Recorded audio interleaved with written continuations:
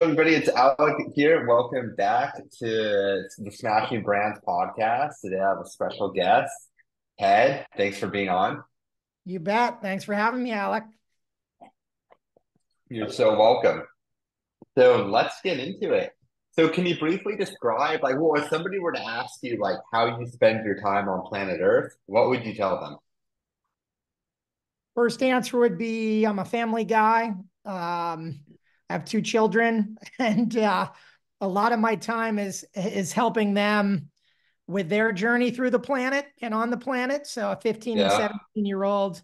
And Wow. outside of enjoying life, and I'm a very big outdoorsman, kind of adventurer, skiing, hiking, biking, that type of thing. After the personal stuff, my number one reason for being on the planet is to help founder, owner, operators extract as much value as they can when they sell their businesses. And that is why I get up every morning, and that's why I love going to work and am passionate about what I do. Yeah, that's exciting. So yeah, I'd like to dive into that niche a little bit more. So basically, there's a lot of marketing and branding agencies out there, and there's a power of, being in a certain market or area or niche.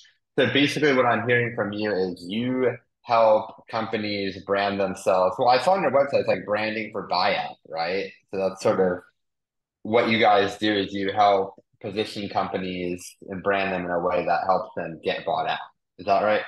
Yeah, it's a great question, and you are right in that respect. I will say that we have a group of incredible storytellers and strategists and creatives. And I think that we're very good at transformation of taking kind of a brand in its current state and helping them create real outsized growth and value at any stage.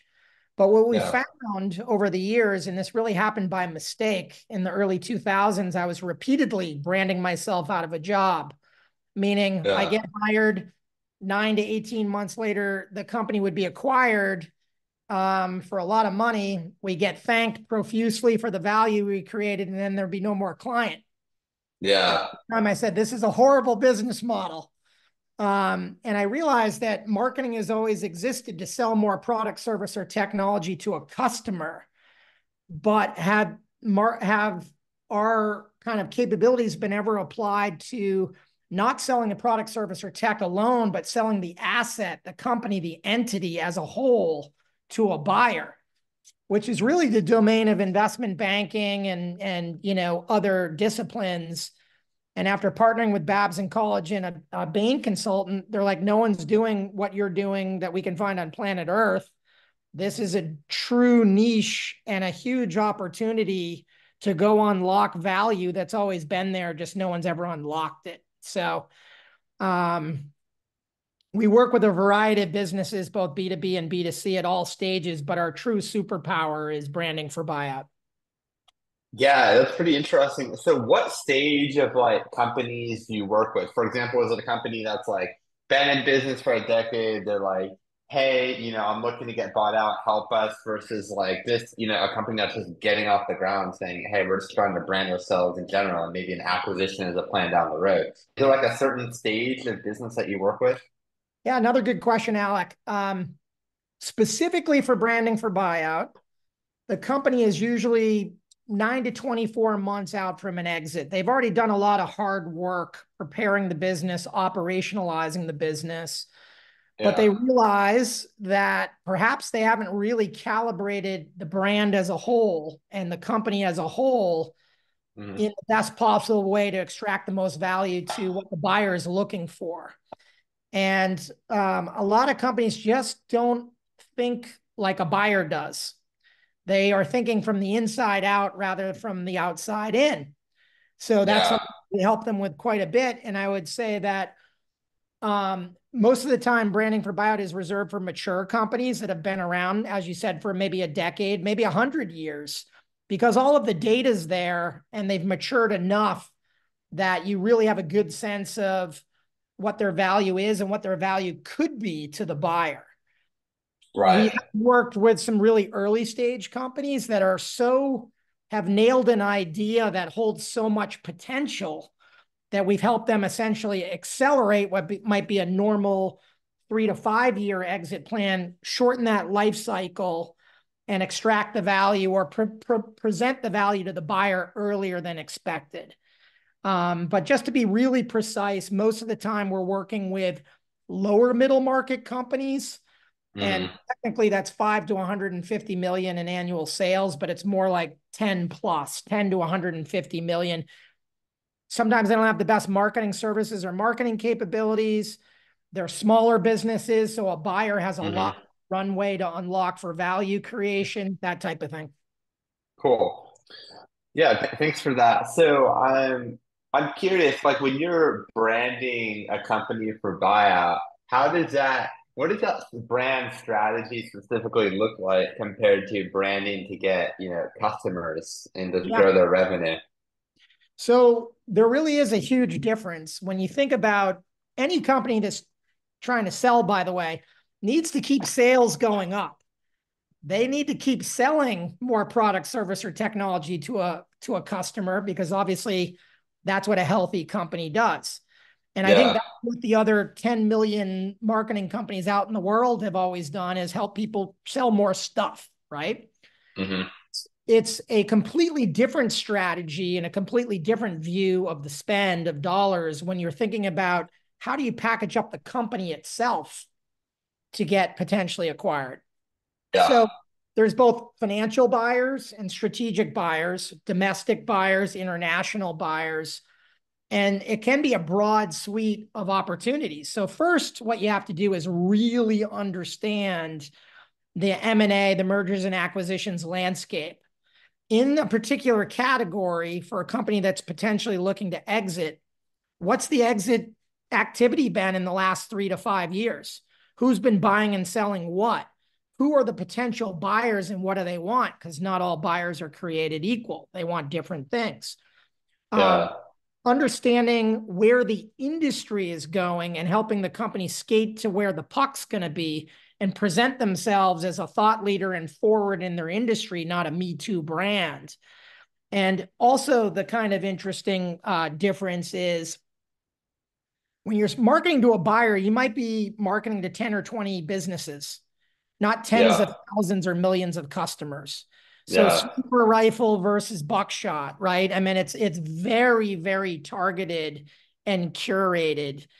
And I'd say that the kind of another interesting thing is that in the best case, you're nailing the positioning and the marketing for the product, service, or tech to the customer and what the buyer is looking for.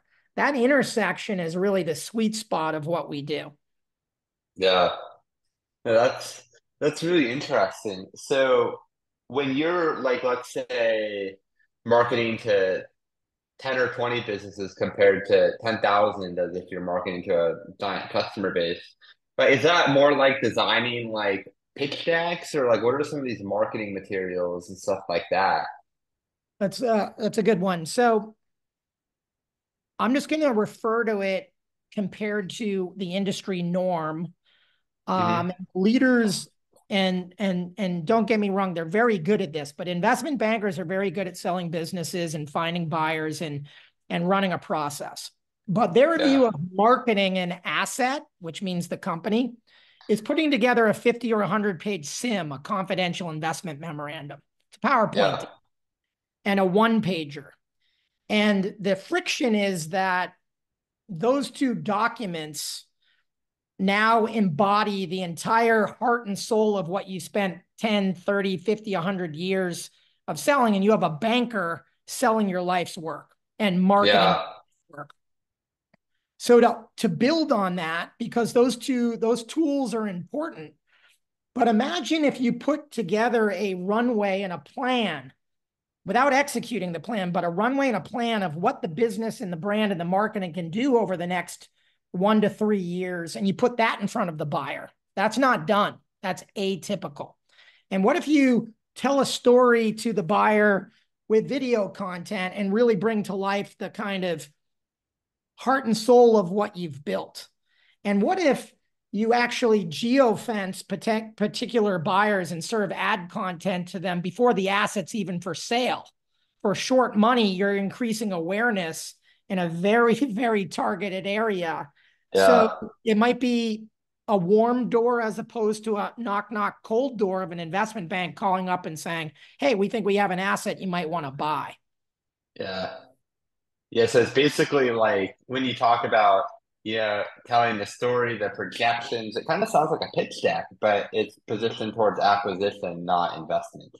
Yeah, and there's a key variable there. I'm going to give you two kind of things that the book that I wrote on the subject reveals. A lot of people are like, oh, so you're staging the house. You're painting the house and you're baking the bread and you're making the house look really appealing for the buyer. Hmm. That's true, but that is barely scratching the surface, and that's the easy part. What we're really doing is overlaying the condo community or the city to be built around the house, because a buyer does not want to buy a present day valuable asset. They're buying the potential value that they're going to unlock over the next 3, 5, 10 years. So you have to Yeah. show them the runway of what they're going to get. And in marketing, there's a lot of proof of concepts that you can execute to as breadcrumbs to the buyer and say, hey, look, we did a $50,000 direct TV test, and that $50,000 test unlocked $200,000 of value. What if you put 2 million into that? So we are very much methodically positioning and building the brand and demystifying Hmm. the brand to the buyer, and also in super high fidelity, showing them all of the value that they can unlock. That's usually not done in the way we're doing it from a marketing and brand perspective.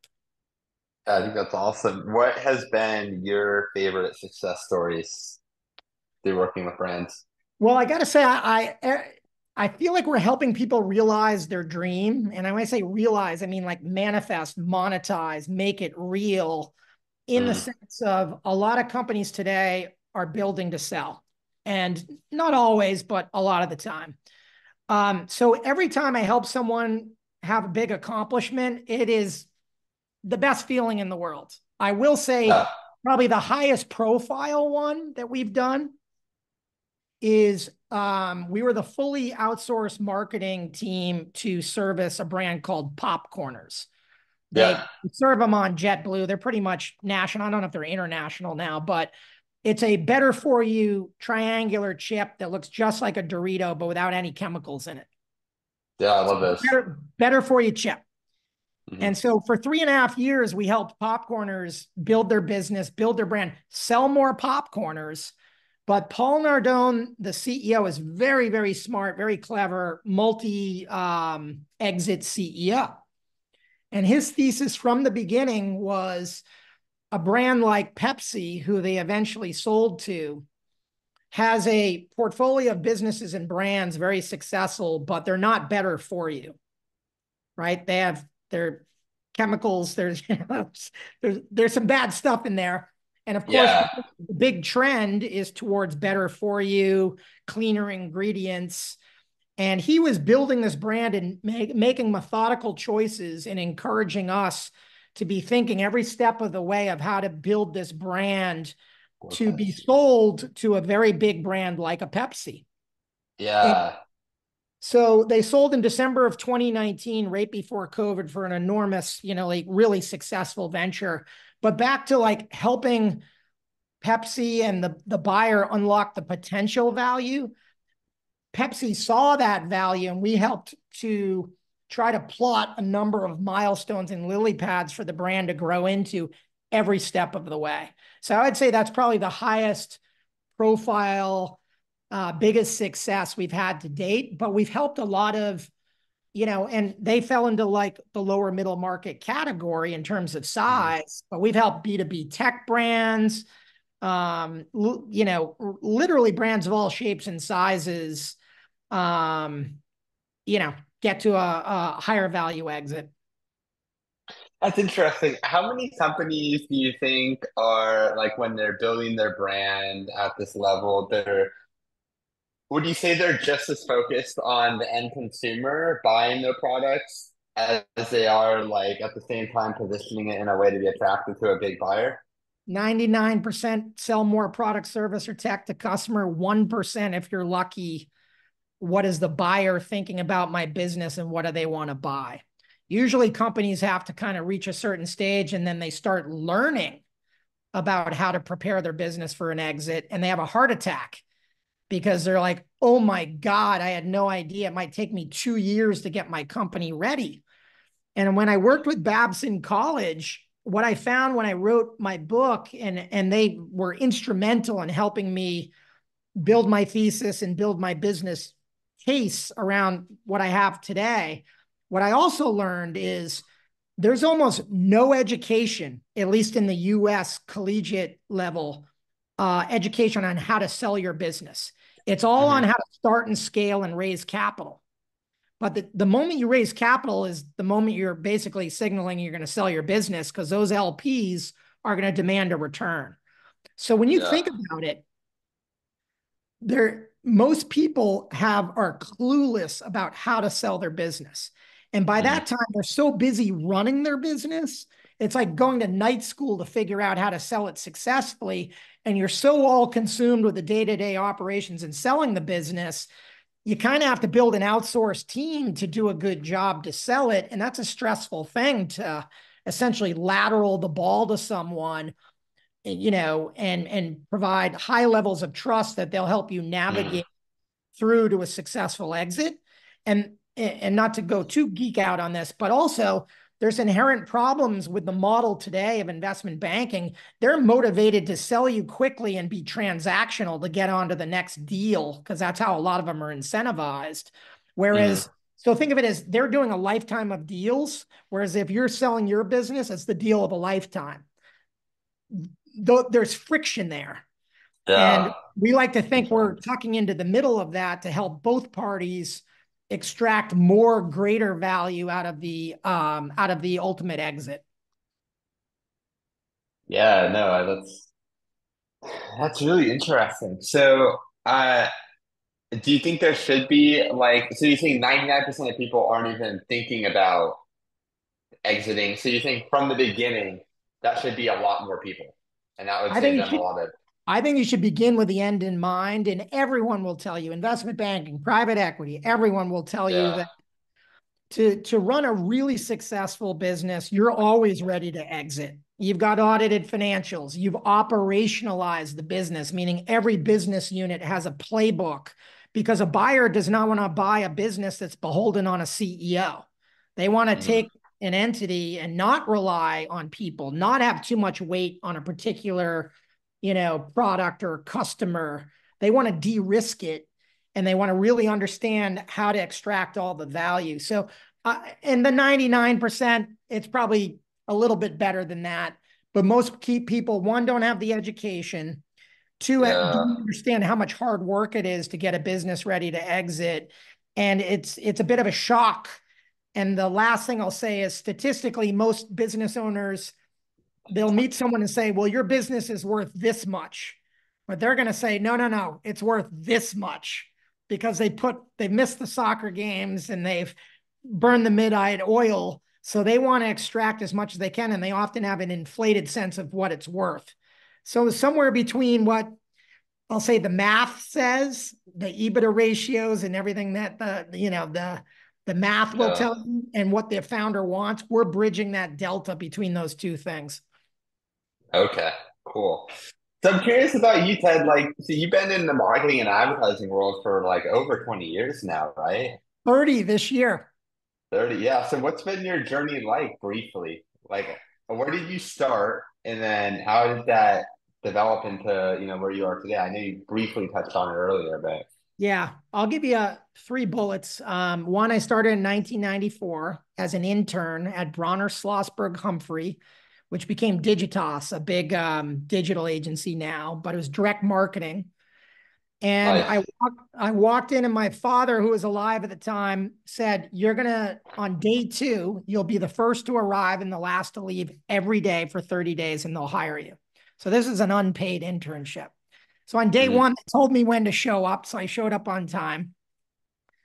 And then sure enough, and I was literally taking photos of stack cameras and placing type This was pre-digital, and their goal was to be 100% electronic by the end of the year. So I walked Yeah. into an interesting time. I did Uh, exactly as he told me. 30 days later, they did hire me.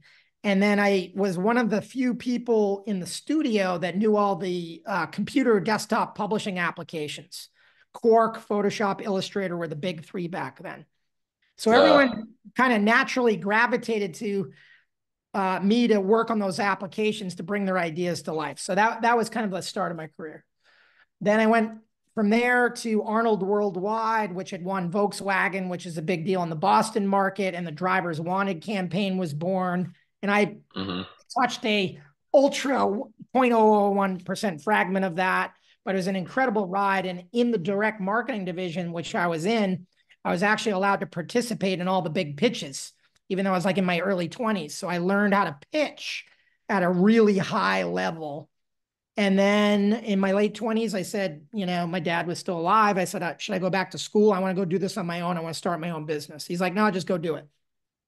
So I Mhm. freelanced, worked for a B2B tech company, which is B2B Tech's Agency of the Year, called Greco Etheridge Group in New York. And then they actually, 9/11 happened, the dot bomb happened. They went out of business. I bought all their equipment and computers at auction after they had gone Wow. under with the founders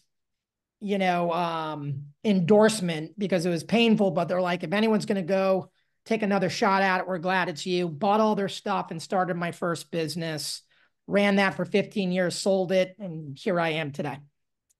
Nice. Yeah, well, what's been that journey like buying and selling your agency? And I'm curious. Well, we'll start with that. So I would say that, like a lot of first time owners selling their business, I had no idea what I was doing. And, it wasn't Right. a, it wasn't some huge windfall, but it was an experience, and I learned a lot. And prior to doing that, I had already created the notion of branding for Buyout and Hmm. trademarked my birth name, so it would stay independent of any entity that I might sell or mature in the future. Hmm. And I always knew it had value, but until I partnered with Babson, I didn't really have the ability to vet the idea and get kind of an international experience. So yeah, I've learned a lot, and I just think that people should really educate themselves as much as possible about, the buying and selling of businesses. Yeah, what was the focus on your agency? So back then, it was really pretty much a small creative boutique. And Hmm. like I said, we started to begin, it was a great team and we were doing great work. And a part of me just didn't know if it was timing, a lot of technology businesses where we just kept repeatedly getting into positions where we were building the brand, and 2 or 3 years later they were bought. Yeah. And again, after enough times of that happening, Knucklehead realized that there's a bigger opportunity beyond fee for services. Our structure is now fee for services plus a cut of the transaction fee. And that is really a kind of game changer, and on a lot of levels, to have skin in the game and Yeah. driving to a very particular outcome. Right. That's awesome. So, how did you then get connected to the grist? So the grist, so the long and short of it is, I sold my business to a company called Breakaway Ventures. They had a Hmm. marketing group. I took a full-time employee position as a CMO Right. to help build Breakaway marketing. That was a Hmm. great, wild, crazy ride. And then over time, I left. And then at one point, the CEO asked me to come back and take over the marketing group, which I did as the CEO. Hmm. And the CEO really wanted to stay focused on his venture investing. And we basically just created a deal structure. I would take Breakaway marketing from him and kind of Hmm. peel two entities apart. But he wanted to keep the name Breakaway because it's a great freaking name. Uh-huh. And so we rebranded Breakaway Marketing to the Grist in 2019, right before COVID. So that's how the grist I is. see. It is. And as to geek out on branding for a second, I had a bunch of bad names ready to go to rename the company. And my chief creative officer, Dan Madsen, was a genius creative operator, said, no, give me a couple of weeks and let me come back to you with a name. And he came back with grist, which lo and behold, actually can mean a swarm of bees, which he was keeping bees as a hobby. And I'm like, I Yeah. love grist, but not for the swarm of bees. That's cool. But I love the concept of grist as it directly translates to taking grain from the field, grinding it up on a grist mill, and turning it into flour. So the magic of transformation and value creation, I think, is a great freaking story. And the grist is just a great name for what we do. So that's how that came to be. That's awesome. What do you feel like, over the last several years, your biggest lessons as a leader has been? Um, Well, I would say that over the last few years, I leaned heavily into executive coaching and getting an Hmm. executive coach. And my coach, Dan Guglielmo, has been fantastic. And what he then taught me is how to coach my team Hmm. and how to really listen and to empathize and realize that the only way I go up and level up is by giving myself and my time to my team. The more I do that, which seems counterintuitive, but I think people who realize that when you really give to other people and give to your team, that, Hmm. all boats rise accordingly. So I'd say that's definitely the biggie for me, is that kind of enlightened self-interest where you really give to others, and the magic of that return, it just happens. Yeah, so it's just more like leaning into people, being more aware of their needs, what they need help with, all of that. So just like more of a communication, transparency sort of Yeah, thing. I think that's fair. And I think in today's world of tech, cell phones, and massive preoccupation and distraction, that the human side, and taking AI into consideration with this too, I believe that and throw COVID in there, human Mm. connection, relationship building, and real awareness and presence in time with people is is the big unlock for everything, for new business, for telling stories, for transforming brands, for helping people sell their businesses. It's being completely dialed into the here and now, human to human.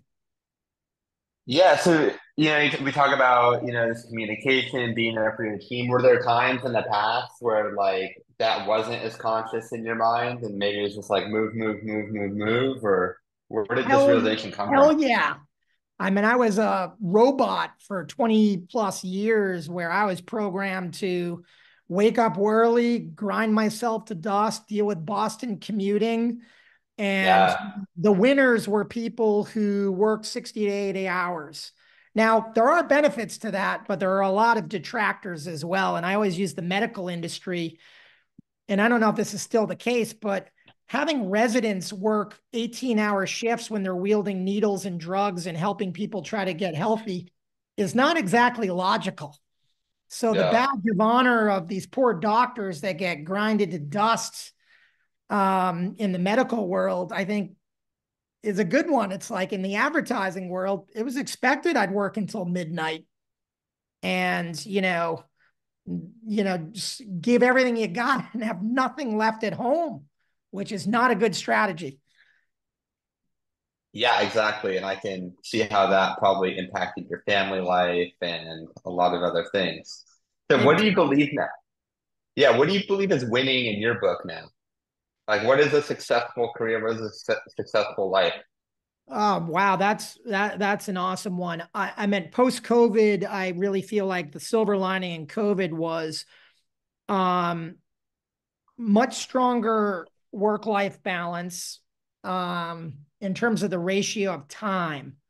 I believe I can be much higher performance in pocketed sprints, according to who I am, than Yeah. long, protracted periods of time when I'd burn out.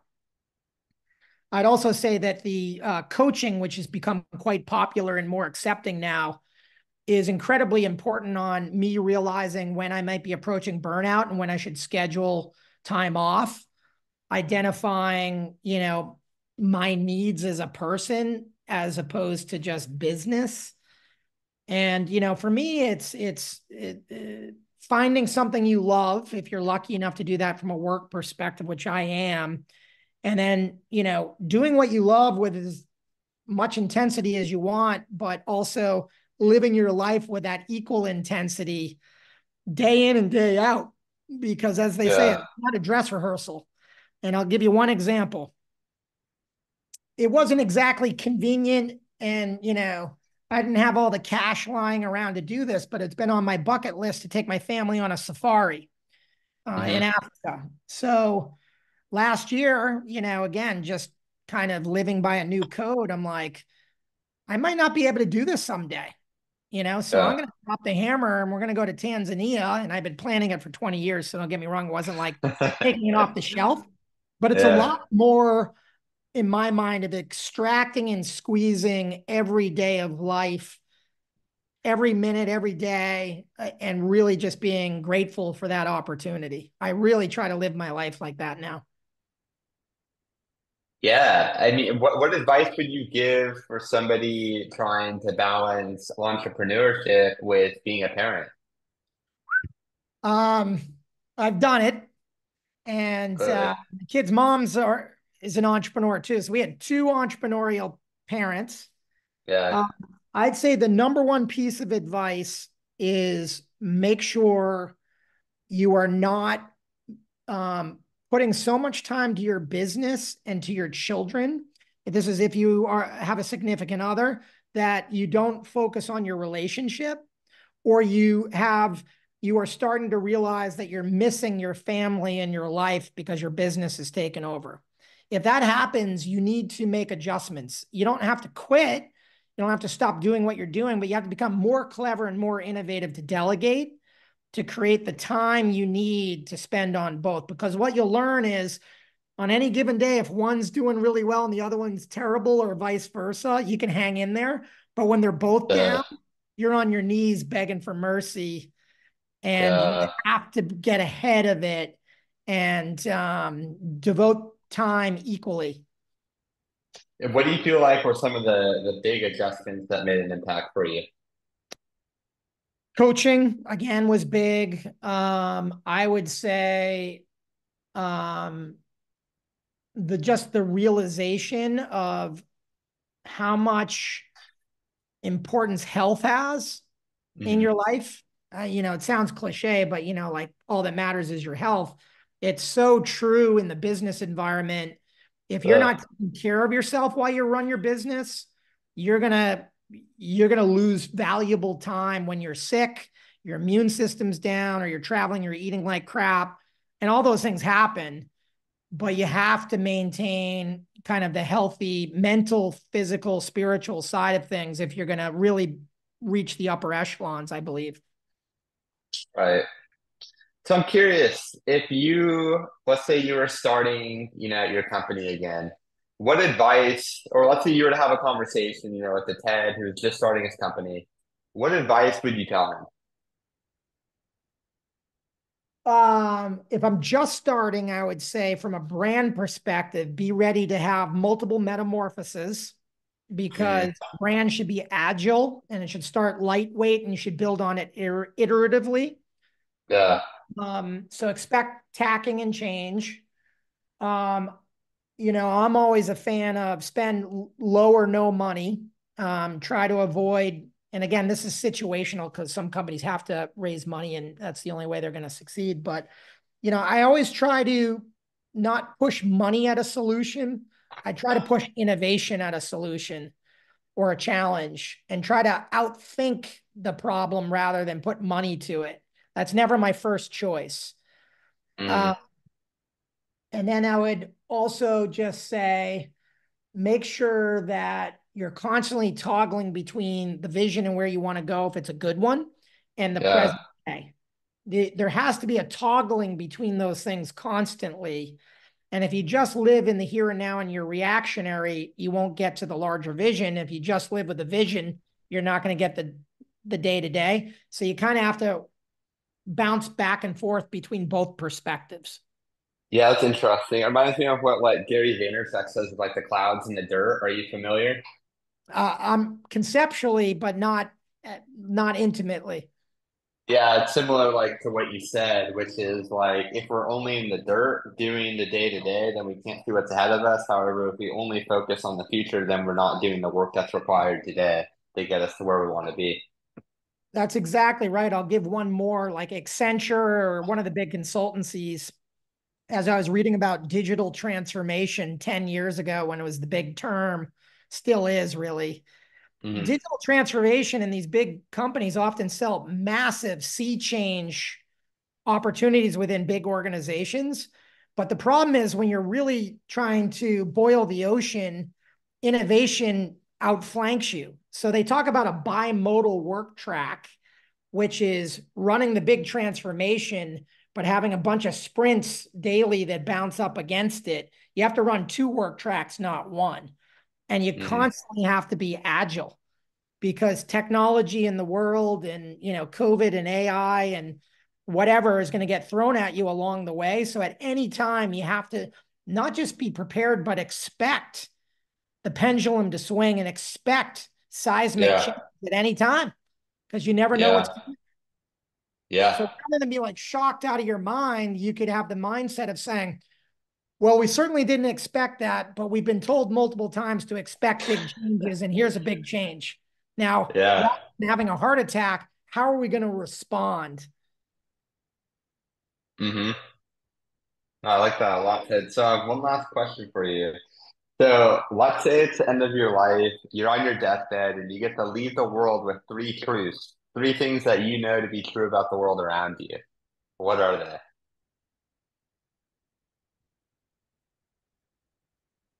You can take Love, a moment. Hmm. yeah, love of family, friends, most important.